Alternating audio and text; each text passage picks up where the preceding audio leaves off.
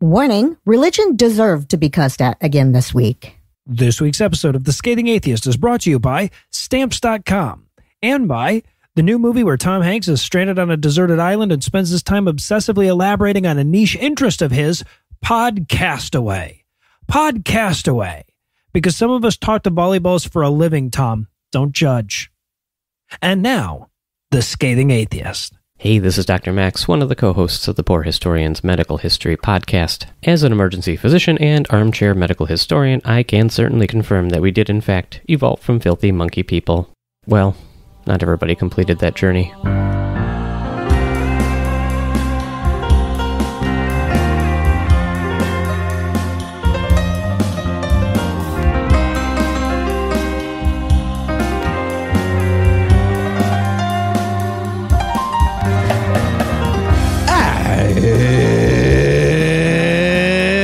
Thursday. It's June 1st. And it's Fireworks Eye Safety Month, everybody. Yeah, sure the fuck isn't July. So Sure June, the fuck I guess. isn't. I'm no illusions. I'm Eli Bosnick. I'm Heath Enright, and from Buzz Aldrin's, New Jersey, Ann Arbor, Michigan, and Waycross, Georgia, this is The Scathing Atheist. On this week's episode, Christian Karens missed their target.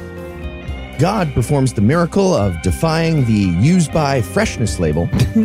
And Georgia politics somehow gets even dumber. But first, the diatribe.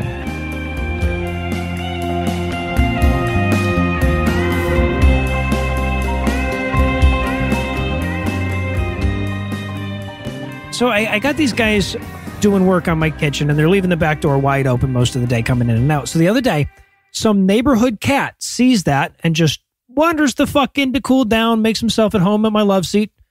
I'm sitting on a fucking couch at the time. He looks up at me like, I don't know what the hell you're doing here, but I'll allow it. And then he just curls up on the pillow there. He doesn't run off until I get up and try to pet him. Anyway, so afterwards, I'm posting about it on Facebook, and only then do I think to myself, why the fuck didn't I get a picture? I know as it's happening that I'm going to want to post about this on social media, and now here I am telling the story sans evidence. I deprived Facebook of a cat picture. That's almost a criminal offense. But it just didn't occur to me in the moment to take a picture because I'm mentally incapable of thinking as though I have a camera on me. This is something I've noticed a number of times before. I feel like pretty much everybody younger than me and all the people who are like my age but could afford to live a little closer to the cutting edge of technology 20 years ago have this ability to sort of think with their phones. The first time I noticed it was when I first saw somebody taking a picture of their work schedule on their phone. And like my dumbass had a camera phone by then. I'm still writing my shit down on a scrap of paper with a borrowed pen and keep it in my wallet all week. Right? This shit hits me constantly because in my mind, a camera is still a thing that exists for documenting noteworthy moments or subjects. But for somebody who didn't grow up in an era where cameras needed film that had to be developed, it's also an external visual memory storage device. Like I was out with my sister and her 16-year-old a while back. I told my niece, I said, hey, help me remember where we parked. So she took a picture of the cross street and then looked at me like the idiot that I am. And even now, a decade and then some since I started having a camera in my pocket at all times, I still can't think as though it's there. My brain is hardwired to think in a way that doesn't allow for external storage. My brain is, if I'm going to be brutally honest about it, outdated. It was built for a different way of thinking. And yes, I can certainly get better at thinking around the technology of the day, but it'll always be like thinking in a foreign language to me. I'll always think with an accent. That's a depressing thing to ruminate on. I want us as a species to get better at thinking, and I'm glad that we are, but I also don't want to be mentally obsolete. Of course, I'm bound to be, right? We all are, even my smarmy niece and her intuitive use of modern technology. I watch as my generation romanticizes things like reading cursive and driving a stick as though both of those things didn't suck in this desperate flailing bid to pretend that younger generations aren't better than us. But they are.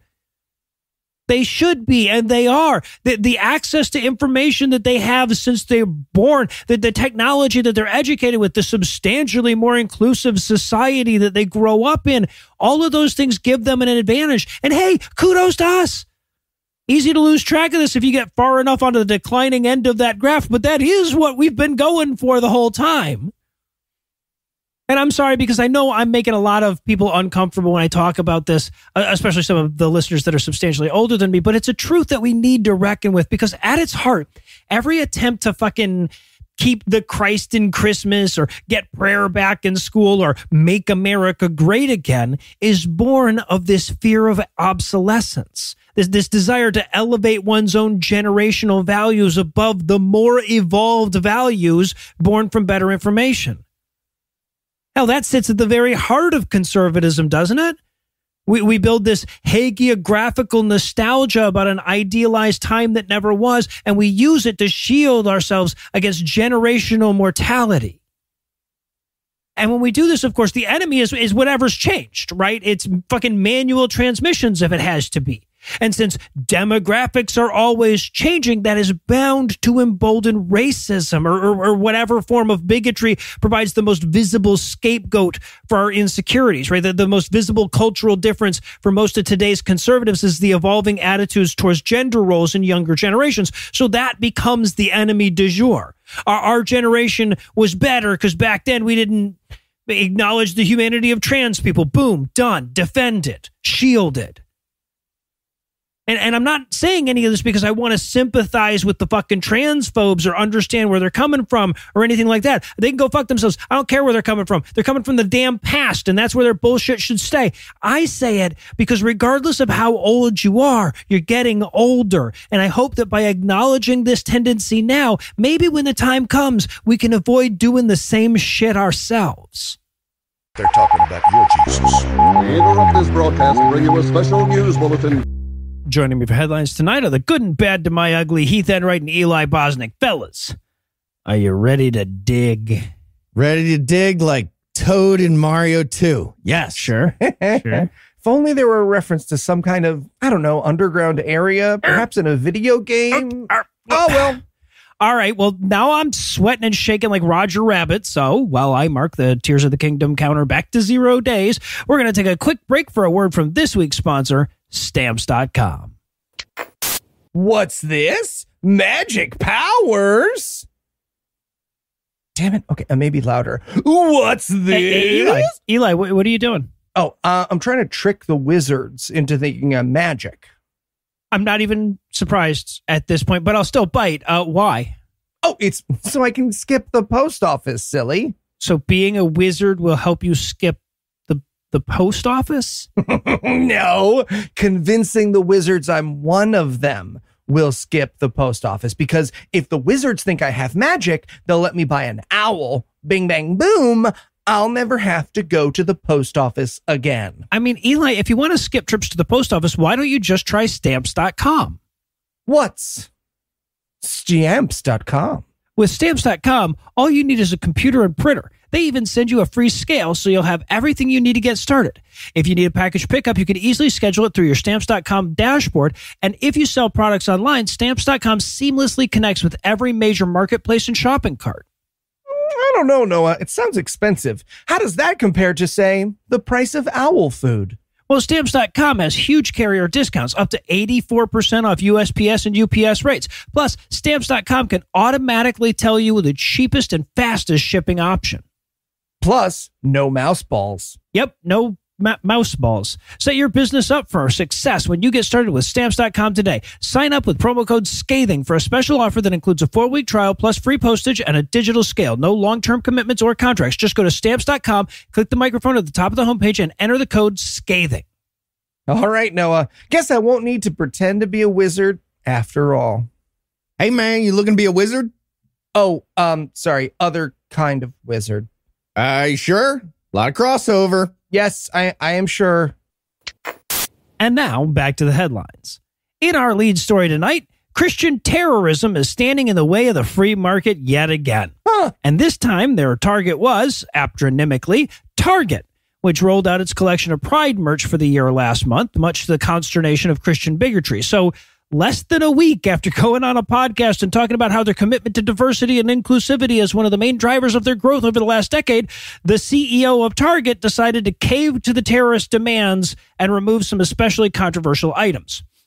In a statement issued right after we recorded last week's show, they cite as the primary reason for their decision, quote, threats impacting our team members' sense of safety and well-being while at work, end quote. All right, afternoon, everyone. We negotiated with the terrorists, and we landed on doing what they want. This is my speech today. Yeah. Yeah. Cool. Question. If I start threatening staff, will y'all hire employees for your in-store Starbucks that aren't cartoon turtles who can see all my sins and hate me for them? Because that's an actual problem, Target. That one's real. Well, they do negotiate with terrorists. Now, one of the challenges they faced here is that the stuff that Christian bigots were most upset about them carrying didn't exist. Sure didn't. So right-wing media was freaking out saying that Target was selling children's bathing suits that were marketed as tuck-friendly.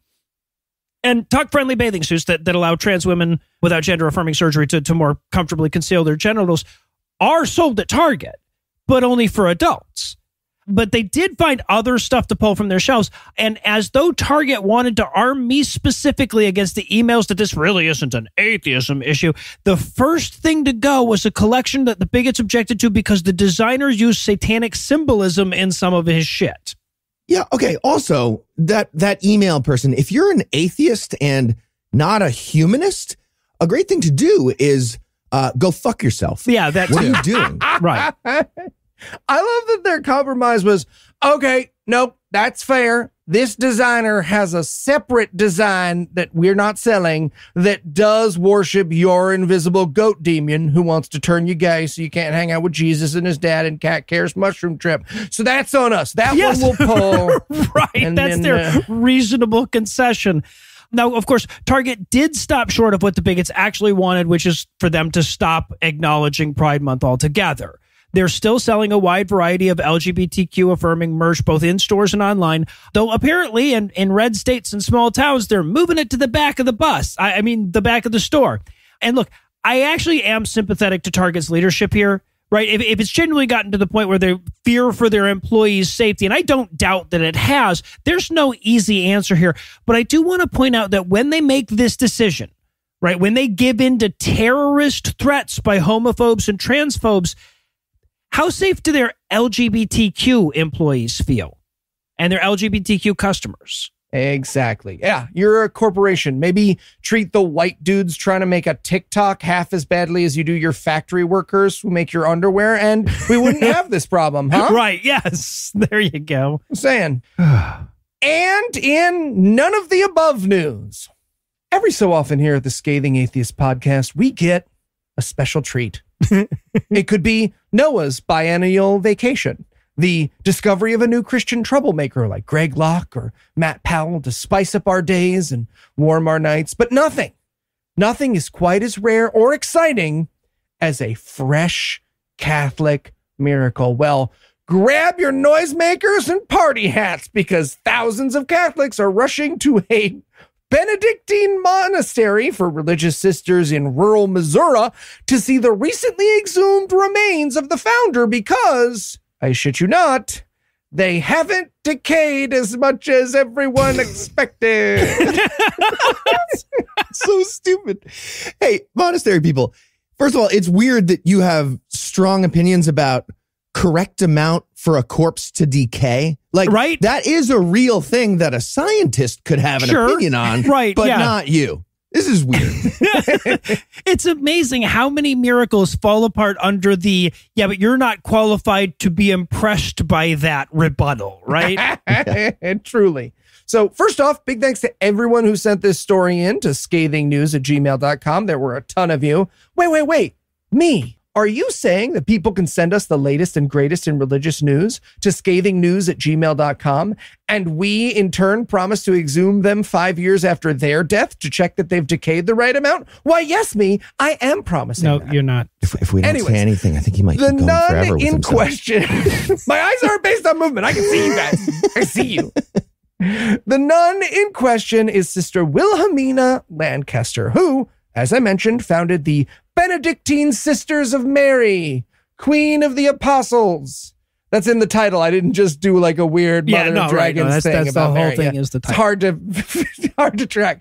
She passed away in 2019, and 4 years later, because Catholicism is fucking gross, they decided to exhume her body to relocate her remains to the monastery chapel. But instead of bones, they found a decomposing corpse. Yep. And that is what counts as a miracle in the age of photography and video. Okay, yeah, just one other quick note for the monastery people.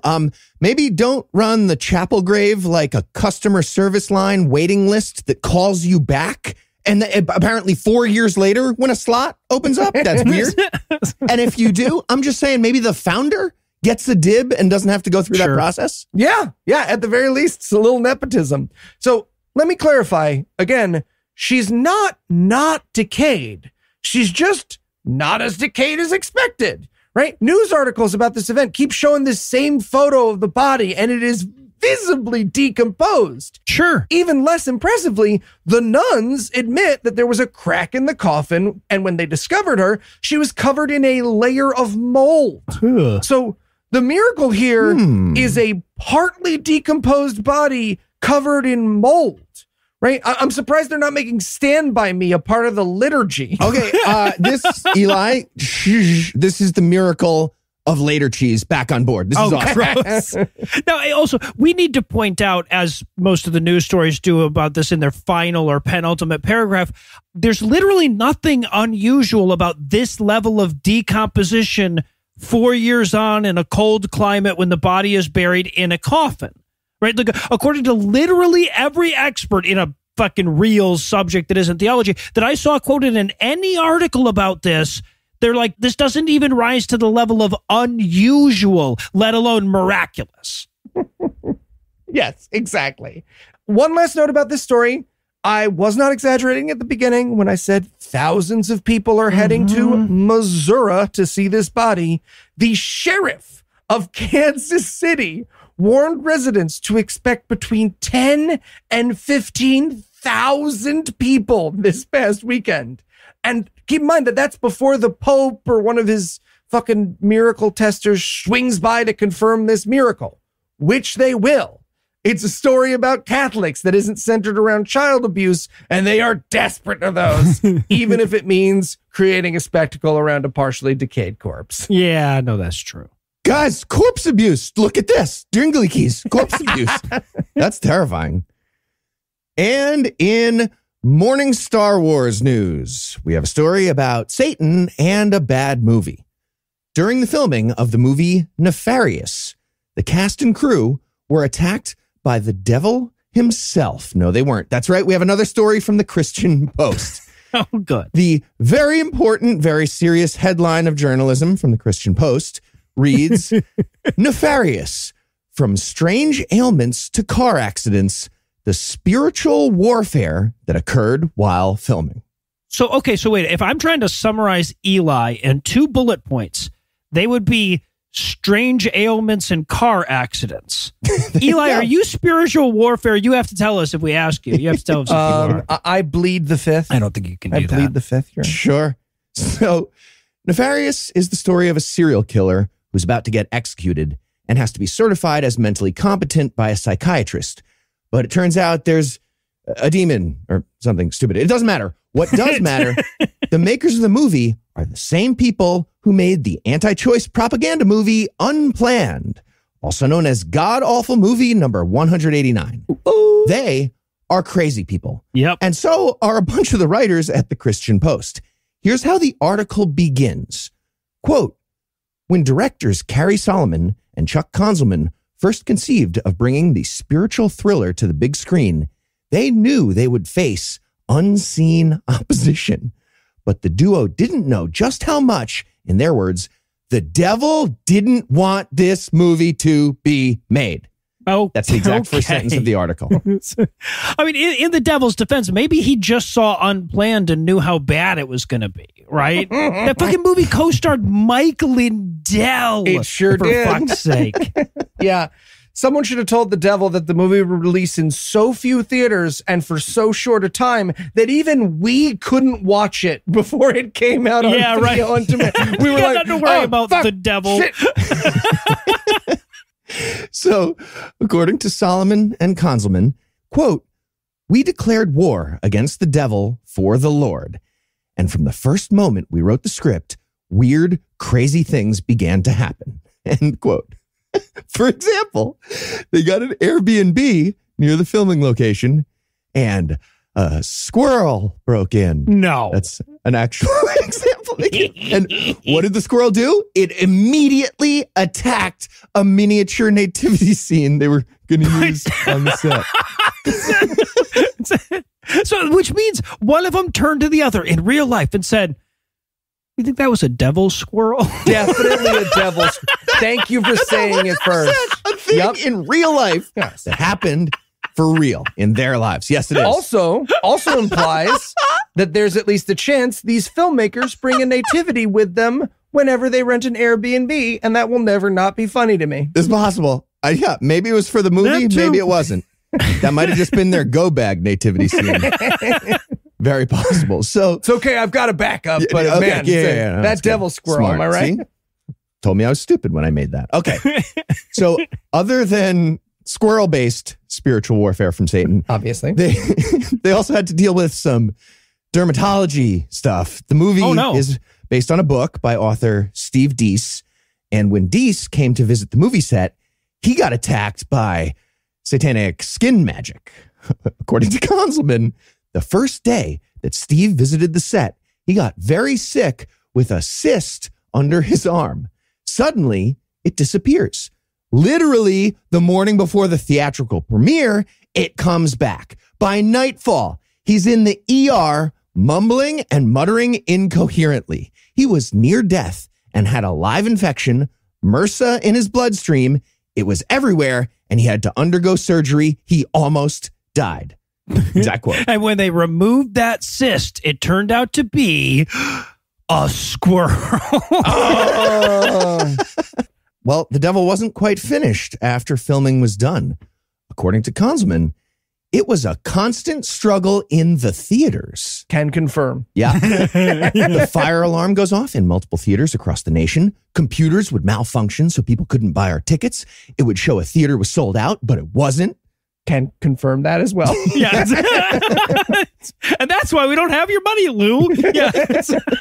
He also added that there were reports of people, quote, growling and vomiting in the theater and not remembering any of it when they woke up, end quote.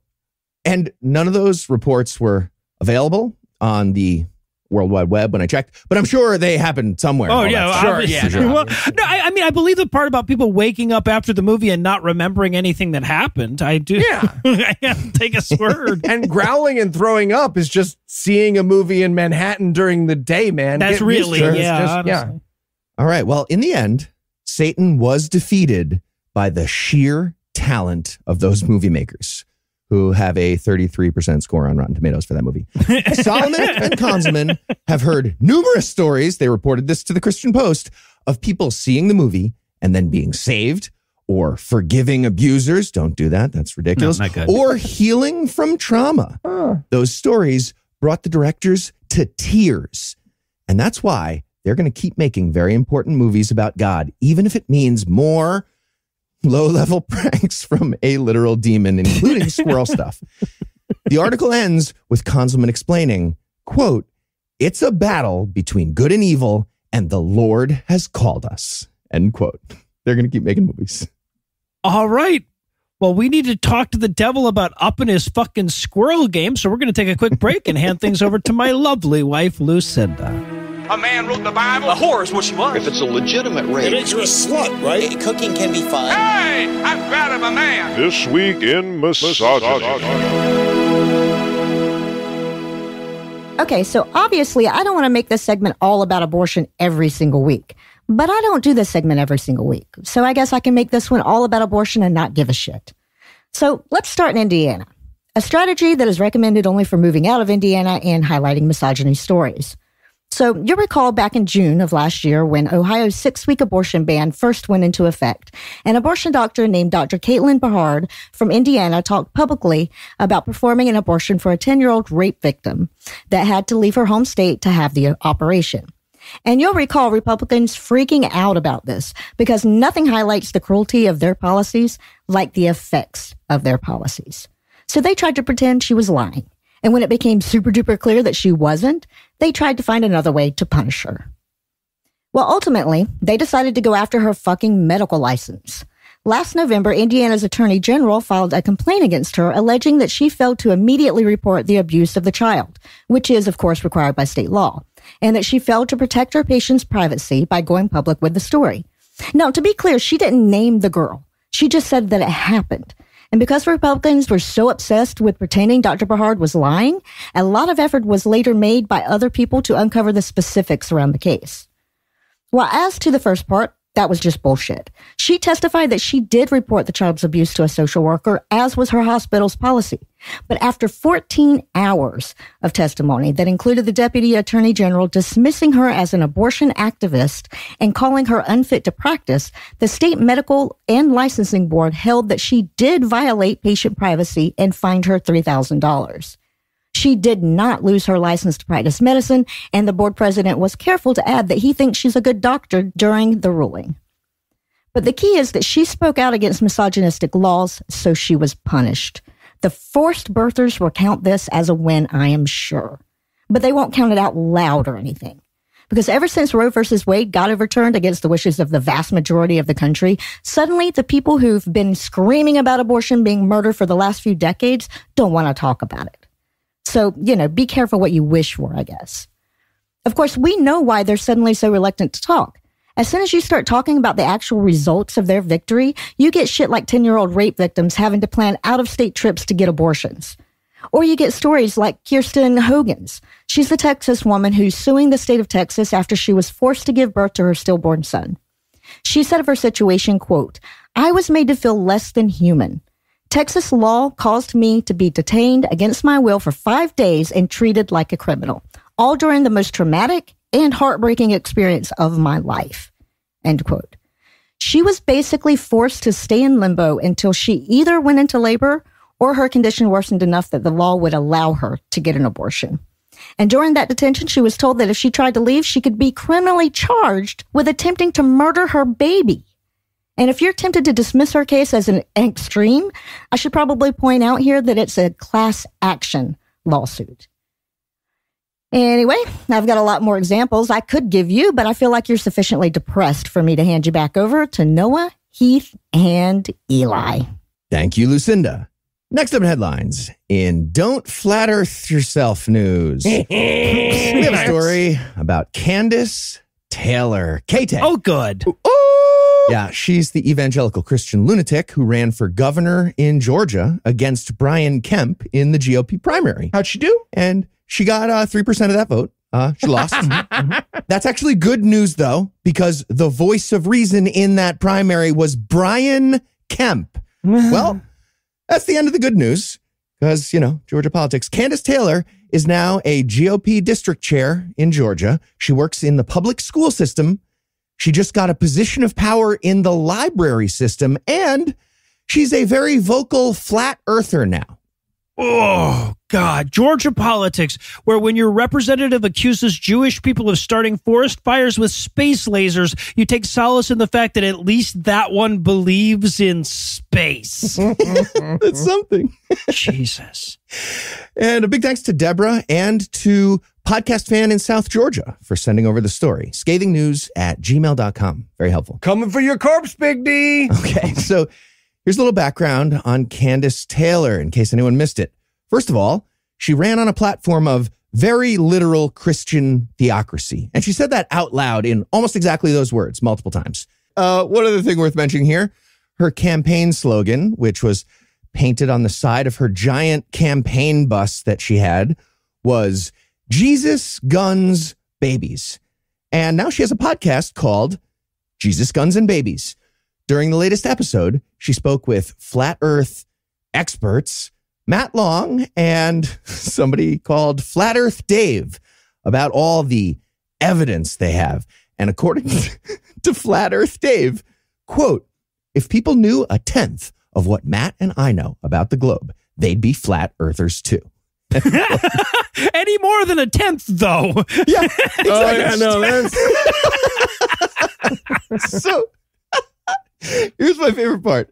When Candace Taylor started talking about her thoughts on the flat earth, Matt Long and Flat Earth Dave got scared. They just like slowly backed away in silence because she was doing their stupid conspiracy wrong. Seriously, she's bad at thinking the earth is flat. Like some people are good at that, not her. She's bad at that. Here's the exact words from Kate, quote, "All the globes everywhere. I turn on the TV, globes in the background. Everywhere there's globes. You see them all the time. It's constant. My children will be like, Mama, globe, globe, globe, globe, globe, globe. They're everywhere. That's what they do to brainwash. For me, if it's not a conspiracy, if it's real, why are you pushing so hard everywhere I go? Every store, you buy a globe. There's globes everywhere. Every movie, every TV show, news media. Why?" And I swear to God, exact quote. I'm sorry. Every store you buy a globe? She buys a globe in every store? Every single one. All of them. I was on the Sunday show with Matt Dillahunty last week, and a caller pointed out that would be like us saying that flat maps were flat earth indoctrination. Right? So she's too stupid to think the earth is flat, right? Yeah. Well done. Okay, but to be fair, counterpoint, if everyone agrees to something, it's wrong, is a great way to explain Candace Taylor's opinions, though, right? It's like a kind of shorthand if you want to figure out where she stands. Okay, and just one other thing, circling back to that position of power I mentioned at the top of the story, Candace Taylor just got appointed by her local school board to become a member of the Appling County Library Board. Oh, no. And thanks to a listener in that area, I learned how that position includes being a representative on the board for the Okefenokee Regional Library System, a system that includes the public library in Waycross, Georgia. Oh, yeah. You hear that, Noah? You have a reasonable and legal reason to request a meeting with Candace Taylor. Just think about it. Just think about it. No, I'm officially a friend of the library and everything. Yeah, no, that's great. She's not. Okefenokee. Nobody who lives in an Okefenokee region needs a library. You gave it up with Okefenokee. It's a Native American word. It means land of the trembling earth. And finally tonight, in Which Witches Which news, the Connecticut State Senate has voted...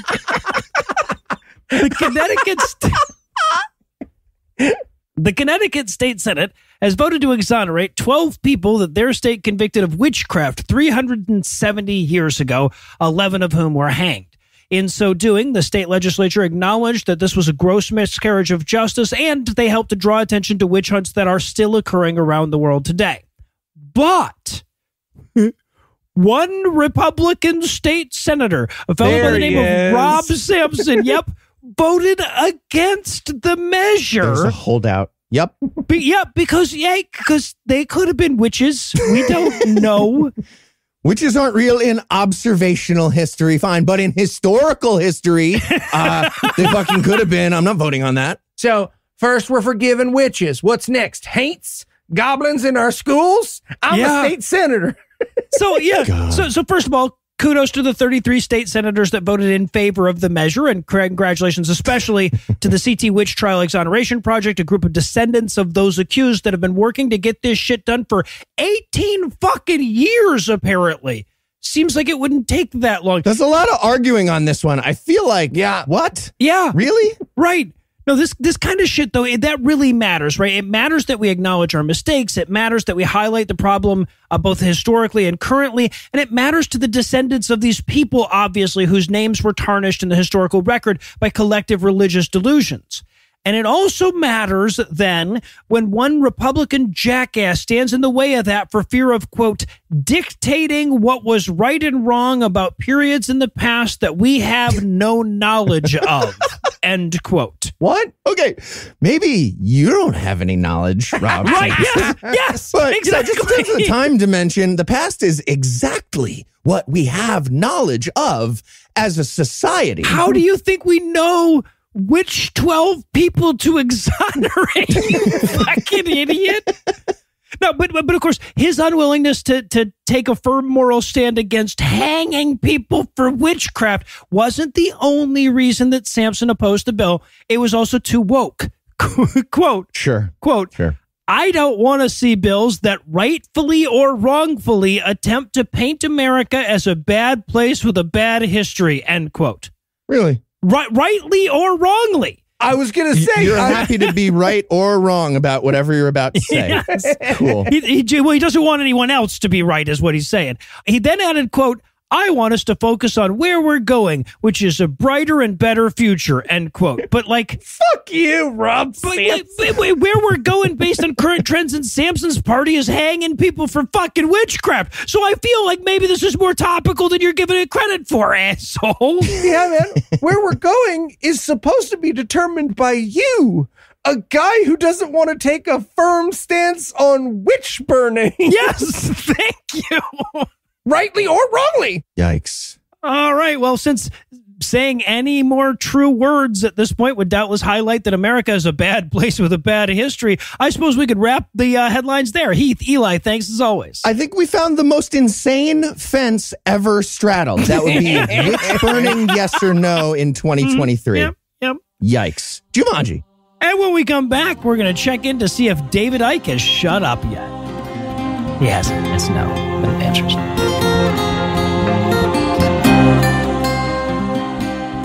When you're looking for something that's as devoid of facts as the Bible, as anti-Semitic as the Quran, and as poorly written as the Book of Mormon, the only place to go is David Icke. And for some reason, we're going there again in this month's installment of Everything You Need to Know. So we're 14 chapters into David Icke's Everything You Need to Know But Have Never Been Told, and this month we're going to tackle his chapter on climate change, which he's titled, Is It Hot or Is It Me? Definitely not you, David. You, bro. Rough. Yeah. So he opens on the famous Charles Spurgeon quote, a lie can travel halfway around the world while the truth is putting on its shoes, as though that was a challenge. Like as though he's like, I could get 3/4 of the way around the world, actually. Honestly, that quote's a pretty decent byline for this book, if anyone wants to make a new edition. It's a quote about the importance of truth, immediately followed by, the global army of Soros-funded progressives are running the hoax called global warming. Yeah. Next idea. And this is when he explains that climate change has actually just been a 50-year-long plus con by the Illuminati to give them an excuse for global fascism eventually. Yeah. Sorry, it's a 50-year-long con by the thermometers? Are they in on it? Just to be clear on this plan, the secret fascists who control the world are running a long con to control the world in 50 years. Yes. That costs them a bunch of money and shit. Yeah, but if you don't believe him, just look how much real power the UN yields. Yeah, they've been trying to start World War III for a while now. Just can't find any takers. So that's crazy. Powerful thing, the UN. A lot of teeth. And he starts pinning all of this on J.D. Rockefeller, the oil tycoon. That's who's really behind the global warming hoax. And then he says, also, Rockefeller includes Rothschild. And I'm like, because of the alphabetical proximity? Clearly. Yeah. He was just like, rah, also rah. I feel like he used the wrong R name, and he was like, no, David, you have a no hitting the delete button policy while writing this book. I'm like, yes, that global elitist that controls world events, Al Gore. Let's talk about him. He mentions Al Gore, too. Yes. Yeah. He negotiated, okay, so I understand I can't be president, but could I be in a documentary and then mocked by South Park? Yeah, right. Al Gore is the tag-along little brother of the Illuminati that nobody likes at this point. He's just like, God, I almost won the election. Just wait up. Let me my shoes do a documentary that doesn't help the plan at all. Then we learn about Agenda 21 and Agenda 2030. These are environmentalist agendas from the UN. I wrote in my notes, I was like, I bet those are sequentially numbered climate change resolutions that accomplish nothing there. Yep. Sure did. It's weird that the bad guys keep giving their plans such obviously evil names, huh? Right? I'd call mine like Happy Sparkle Fun Bill just to fuck with David Icke at this point. Right? Okay, but what about maybe the other direction? Like if I'm Bill Gates or Soros, I'm constantly wearing like little bits of lizard makeup on one side of my face, and then like ducking behind the podium and fixing it and coming back up. Hello. That was just a smudge, nothing. So skin tag. Getting those like contacts that give you lizard eyes, popping them out. Yeah, right. No, so he lists the malicious aims of Agenda 21 here, too, and they're so fucking silly. It's like, number 1, no national sovereignty. I'm like, I think he's exaggerating. Number 2, state planning of all land resources. I'm like, he's exaggerating. Number 4, abolition of private property. There it is. Okay, I feel like we might have heard about that one. Right, yeah.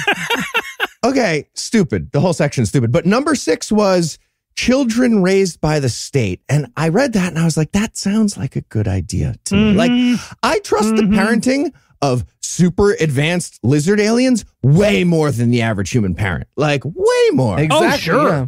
Especially Jewish parents. I want you. That sounds amazing. Right? Yeah. Also, I loved number 9. He says, creation of human settlement zones. And I'm like, yeah, we already have those, bro. I think it's called land of society to places with people. And then he wraps up with number 12, mass genocide. I'm like, you're burying the lead, Dave. I think that's worse than human settlements. Yeah. Also, it's very obvious everyone would do the genocide before the human settlements, Dave. Think, obviously. Duh. I don't know. You can make the new settlers clean up, right? That's like, it's like, Eli, it's like you bought that house in Jersey as is, you know what I'm saying? Okay, Hey. yeah.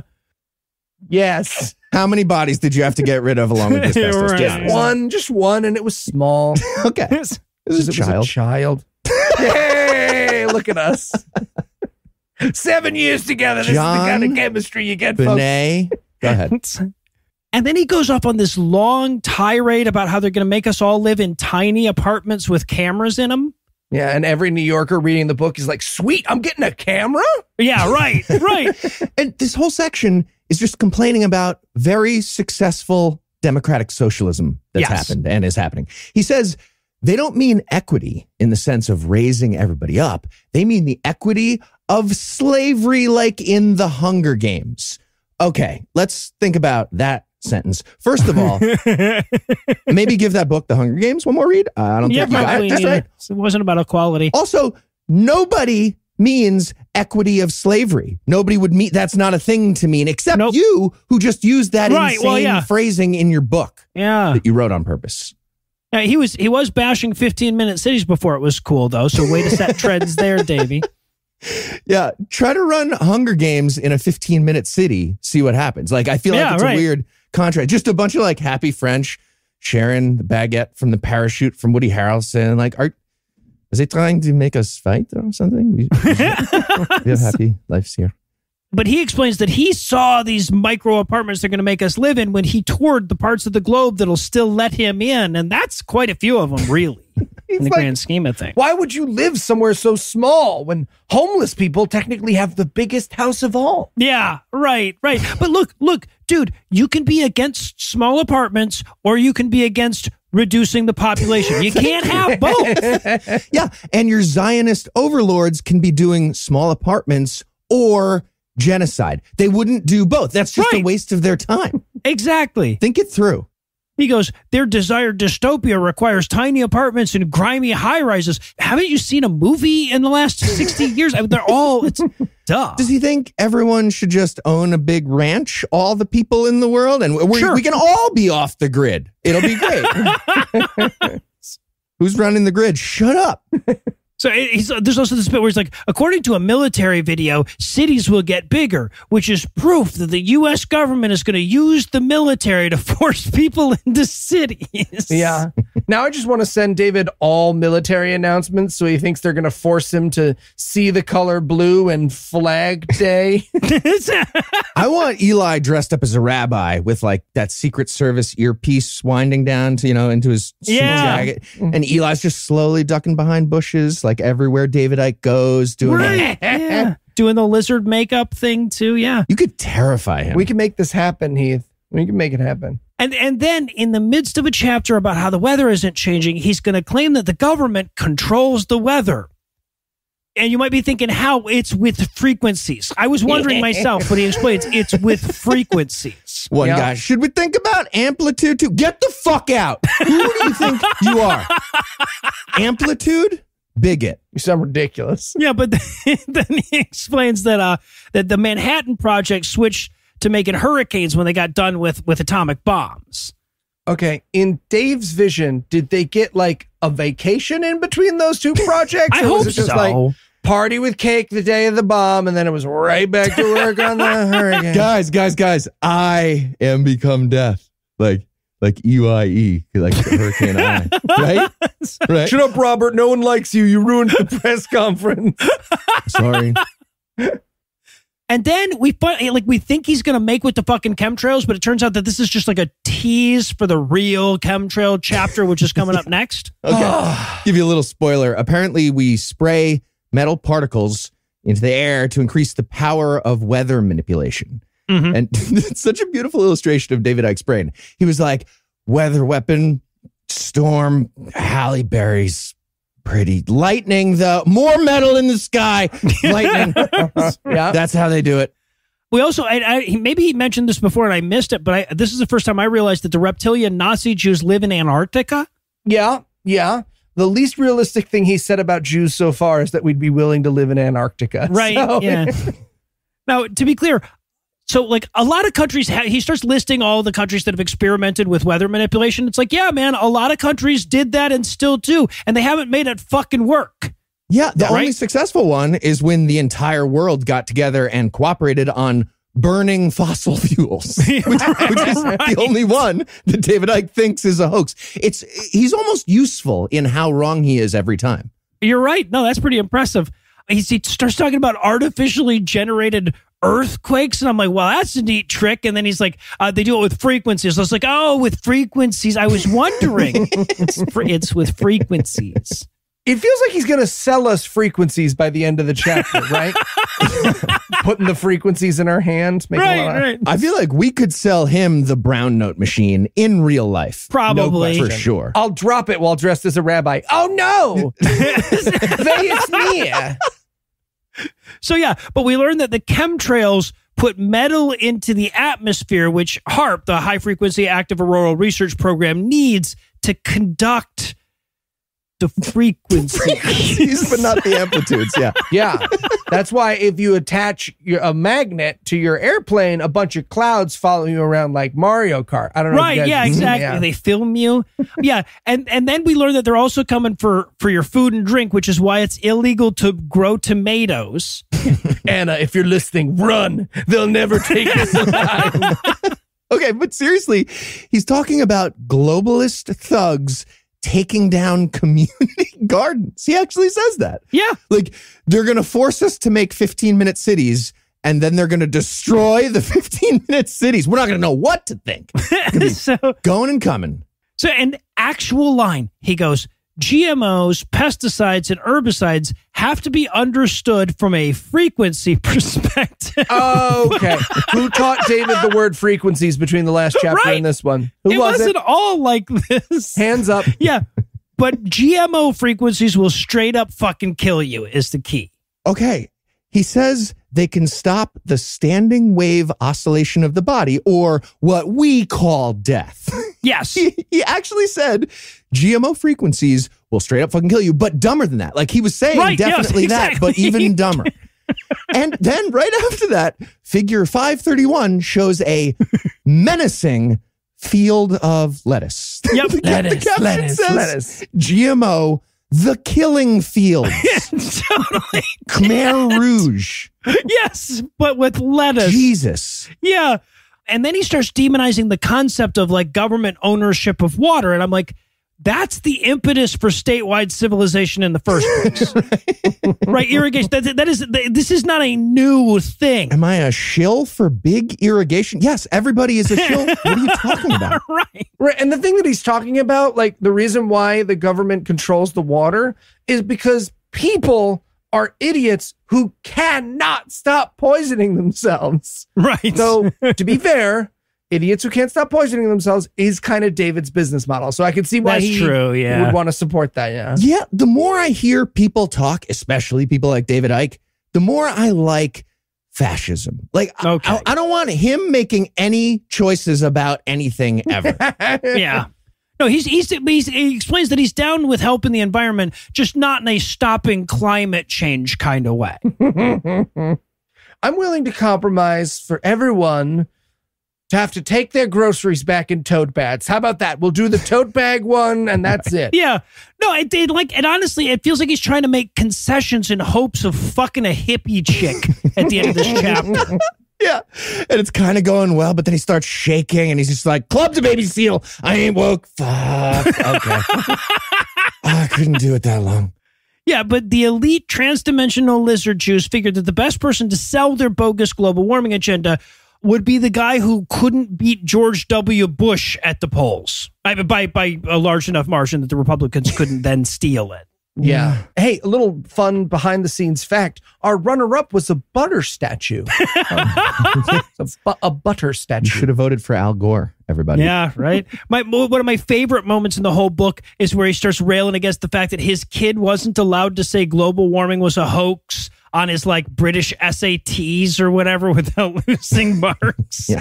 You know that largely urban myth that says you get X amount of points just for putting your name on the SATs? I feel like David Icke's kid did not get those points. Yeah. And then we get the rarely employed argument from those polar bears probably had it coming. Okay. And yeah, he mentions the image of the polar bear standing on the tiny amount of ice. And he says, look at the picture and that's all you see, nothing more. But then you add a caption and it becomes environmentalist propaganda. The caption is the insidious part. So, first of all, it's weird that you thought that would be like an aging polar bear euthanizing itself on a tiny little ice floe if you didn't have a caption to explain it to you. Also, you literally just moments ago showed us an image of lettuce with a caption about Pol Pot and the killing fields. Right. He goes, why doesn't the media mention the studies that say global warming isn't happening? And I'm like, well, yeah, I guess that could only be the Illuminati. That's the only explanation. So Fox News pops into the room rubbing its nose. Sorry, did you say you had studies on global warming isn't happening? We'd love some of those studies. You got studies and we'd love some studies. Also, can we borrow like $787.5 million? I know you got that alien gold. Come on. But this is also where he explains that they changed the term to climate change because it wasn't warm enough for them to keep using global warming. Right. Imagine thinking people were too stupid to understand that global warming didn't mean never be winter again was a point for your side. Yeah. And imagine thinking propaganda advice from Frank Luntz to George W. Bush was a point for your side. Also, we've been saying both the whole time. The first use of climate change was a 1975 article by a geochemist called Climate Change, Are We on the Brink of a Pronounced Global Warming? We've had all those words and we've been using them for a while now. Right, yes. Both terms coined in 1975, yes. Yeah, that was from Lamont Doherty, by the way, where I worked one summer. Pretty cool. Nice. Yeah. Nice. I went to New York University. What are you doing, man? Lamont Doherty was associated with Columbia University. Oh, yeah, well, there you go. It's Ivy League. I just thought we were sharing fun facts. Eli, is NYU in the Ivy League or was it? No, it's not. It's not one of those. Okay. It's purple. It's mildly snooty. The violets. And then, of course, this is where he explains that clouds are way worse than CO2 emissions. So why aren't we trying to ban clouds? Right. He says that being against CO2 is like being racist against plants. Okay. So stupid. After he said water is actually way scarier than CO2, we should ban the clouds. But I started to write, why do you hate plants as a joke? And then I looked down, very first sentence of the next paragraph. Yep. More CO2 is good for plant life. Yeah. Why do the environmentalists hate plants? This is the point where I would block David on Twitter in case anyone's keeping track. Oh, okay. Oh, Interesting. You gave him a long time. Long time. There's also this great fucking moment where he's like, they always say, you always hear the statistic that 97% of climate scientists agree on human-caused climate change. But in reality, and he starts giving all these numbers, he's like, but so in reality, it's ever so slightly less than that. Might even be 96. Sure. Great. Yeah. One of those idiots in that 3, maybe 4% gets a big block quote in this segment. Mm-hmm. He tries to explain that the oceans have so much fucking water that it's really hard to heat them up. So I don't know what we're worried about. So this guy says, apparently, if we devoted every power plant in the world to heating the oceans, it would take 32,000 years to move it up 1 degree Celsius. It'd take 6 quadrillion terajoules of energy. Okay, so I saw that. I did a quick Google and one little division problem. That's the amount of energy that hits the Earth from the sun in about a year and a half, the total. Oh, wow. So we might want to keep letting some of that energy head back to space once in a while. Yeah. Probably a good idea, you fucking idiot. 1 minute on Google. Yeah. No, and of course, after an entire subchapter of saying that the data is on his side, he devotes another one to saying the data is manipulated and therefore meaningless. Right? He's like, well, some scientists wrote a paper that wasn't as well researched as it should have been, and then they retracted it, which proves that climate change is a hoax. Yeah.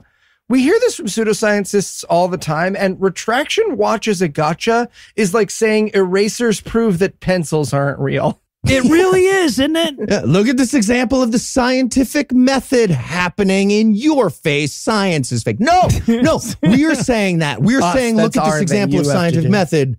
It's in your face. Jesus. And of course, he brings up ClimateGate, a controversy created when Republican operatives realized that they could put the suffix gate after the word climate. Yeah. Honestly, anyone using gate as a suffix at this point is under suspicion. Agree. I guess what I'm saying is I'm calling for a gate. Thank you. Hold on.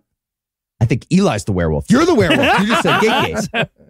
And then we get, and I've never seen this one before, the argument from, if the government cared about global warming, why would they still be suppressing Tesla's free energy machine? That's a new one for me.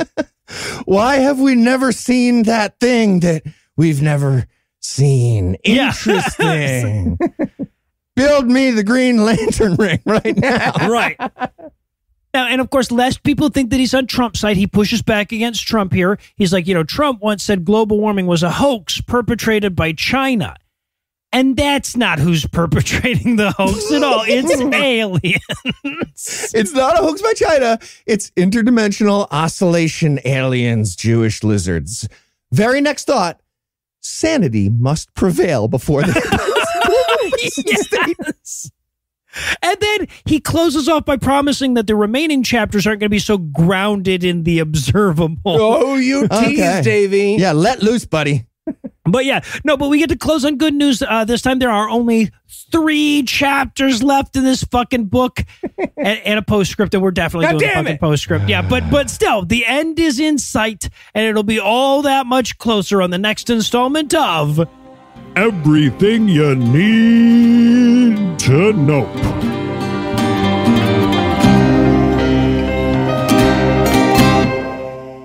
Before we wind it down tonight, I want to thank everybody who made our fundraiser so successful last month. I'm still amazed that I get to do this for a living, and I cannot slather enough thanks onto the people who make it possible. But I'll keep trying. Thank you. Anyway, that's all the blasphemy we've got for you tonight. But we'll be back in 10,022 minutes with more. If you can't wait that long, be on the lookout for a brand new episode of our sister show, The Skepticrat, debuting at 7 a.m. Eastern on Monday, and an even newer episode of our sister show's Hot Friend GodAwfulMovies, debuting at 7 Eastern on Tuesday, and an even newer episode of our half-sister show, Citation Needed, debuting at noon Eastern on Wednesday. Obviously, I'd be unworthy of outro segment duties if I neglected to thank Heath Enright for being the bee's knees, Eli Bosnick for being the bee's ankles, and Lucinda Lugeons for being, I guess, the wings most of the time, but the stinger when she has to be. Also want to thank Max from the Poor Historians podcast for providing this week's Farnsworth quote. And if you, like myself, have a morbid fascination with medical history, be sure to check the show notes for a link to his show. But most of all, of course, I want to thank this week's most marvelous Matreon patrons. And it's just 1 week's worth, so I kind of have to do this in a single breath again. John, Matt, Eli's Well Hung, Persona, Cajun Crustacean, Lucy, O.C., the Cleveland Cynic, Nobla Hotep, Varric, Tom, Cheddar, Chat, Uruguay, Andrew, Peter, Kate, Danielle, Queer Perception, Amanda, Neftali, Cat Treat, Jonesy, Stacy, Katie, Anthony, Iris Addict, Maddie, Lars, Mark, Stephen, Sherry, Michael, Hadar, Lower Deck Philosophy, Ensign, Maddie, George, Jace, S, Apostate, Apotheosis, Stansky, Chris, do take illegal advice from a podcast, and Rylan, the Burger Dealer, who are so hot that Putin keeps trying to scooch his border a little closer to him. Together, these 41 people, nations, Star Trek extras, pieces of bad advice, and absolute snacks brought forth upon this nation more fart jokes because it gave us money. And if you too would like to increase the national supply of fart jokes, you can make a per episode donation at patreon.com/ScathingAtheist, whereby you'll earn early access to an extended ad-free version of every episode, or you can make a one-time donation by clicking on the donate button on the right side of the homepage at ScathingAtheist.com. And if you'd like to help, but your money's all tied up in the slow erosion of the middle class, you can also help a ton by leaving a 5-star review, telling a friend about the show, or following us on social media. And speaking of social media, Tim Robertson handles that for us, and our audio engineer is Morgan Clark, who also wrote all the music that was used in this episode, which was used with permission. If you have questions, comments, or death threats, you find all the contact info on the contact page at ScathingAtheist.com.